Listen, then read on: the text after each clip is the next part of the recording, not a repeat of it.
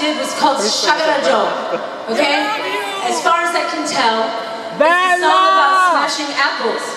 But really, there's a double meaning to it, a deeper meaning to it, and it's about breaking down prejudices and fighting for your rights, fighting for your identity, fighting for freedom. And that's what we're all here on this earth to do.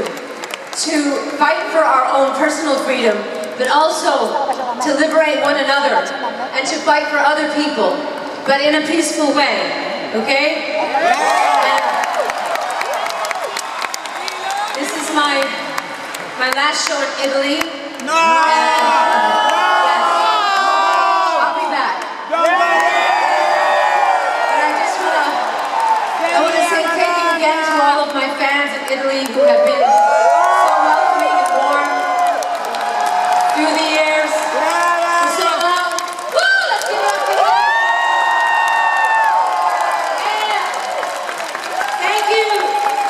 I appreciate, and I do not take your love for granted.